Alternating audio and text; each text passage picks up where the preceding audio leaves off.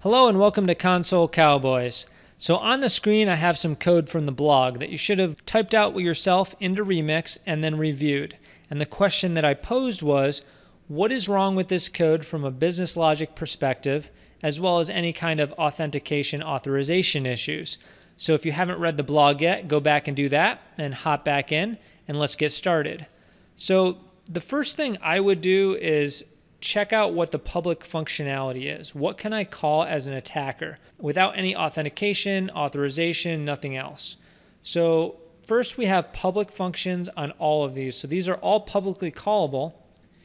And if we look at the definitions or we look at require statements, we don't have any require statements and we don't have any kind of modifiers up here. So presumably an attacker could call any of these functions, as well as any user could call any of these functions, regardless of whether they're included on some kind of UI in an application. So first I would look at anything that seems off. Since they're all public, we have a kill function, which stands out a bit, and it's using self-destruct. Now, self-destruct, if you're not familiar with it, is from the Solidity language, and it will render a contract useless. It basically kills it off, and you can no longer call any functionality. So the fact that this is public is pretty suspect and also very, very dangerous. So we'll take note of that and we'll come back to it. Going top to bottom, since everything else seems kind of standard, right? We have a deposit, we have a withdraw.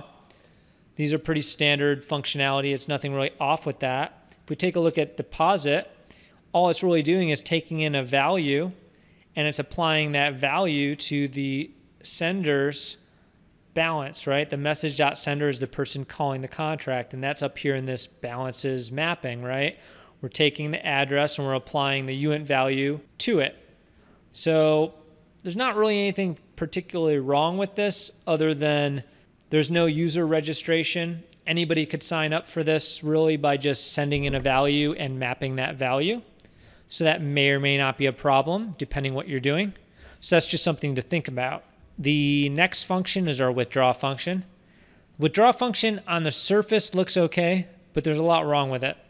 So we're sending in an amount. The amount is what we want to withdraw, and we're going to withdraw that via a transfer function to the person who called the contract. So that seems logically correct, but we're not actually checking that we A, have those funds, or B, are even a user of this contract, right?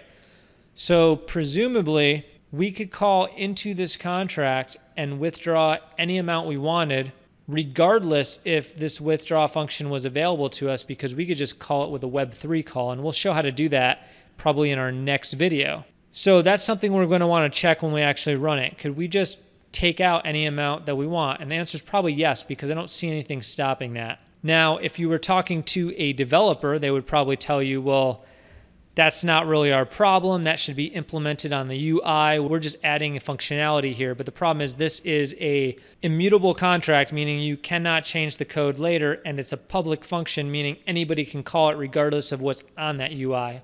It functions like an API in that way. That's why it's a problem. And then if we take another look at the kill function, you'll also notice that the self-destruct takes in a value of message.sender.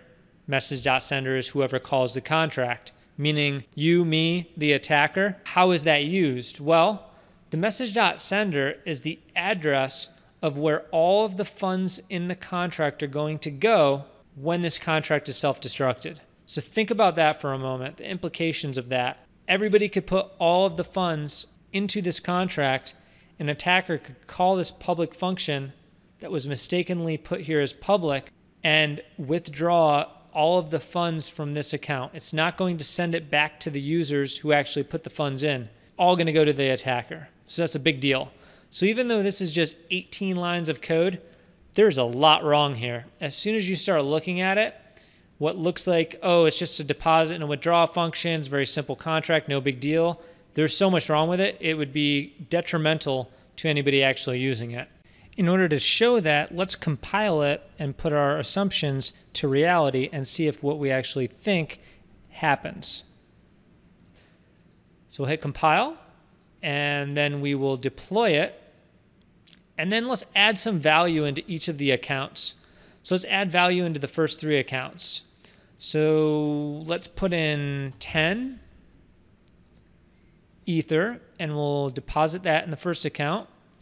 So now we're down to 89, and then we're going to put 10 into the second account, and we're going to put 10 into a third account.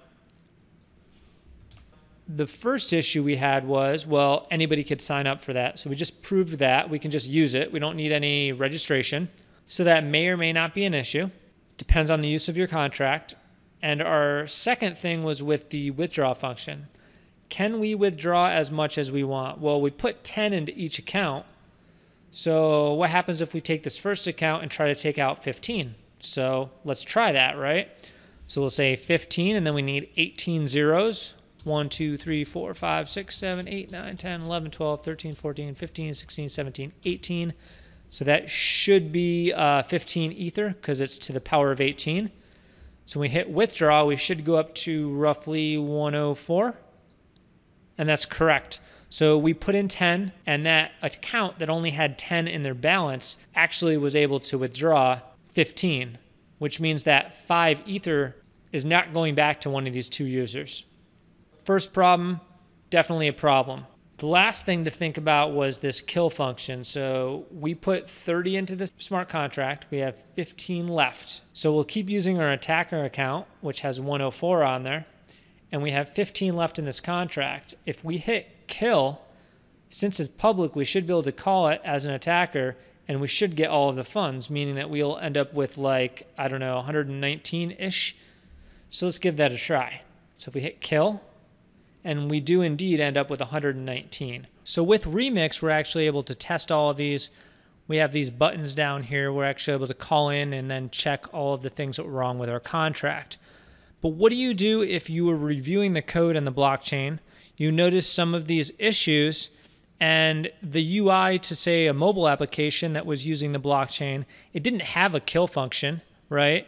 And your withdraw function in the server-side code for the application somewhere was actually checking, oh, hey, does he have enough of balance? And then the deposit function, you had to have a registered user before you could even call it anyway, right? So all of this is covered in the UI and server. Is it okay? Well, no, not really. And in the next video, we're going to use Web3 to directly make these calls, and we're going to use an ABI file to map these out and actually do that. So stay tuned to the next video. Hopefully you learned something in this video and it was fun. If it was fun, please like the video, share it out to some people, and I will catch you in the next video where we actually make some more direct calls as if we were trying to attack this contract.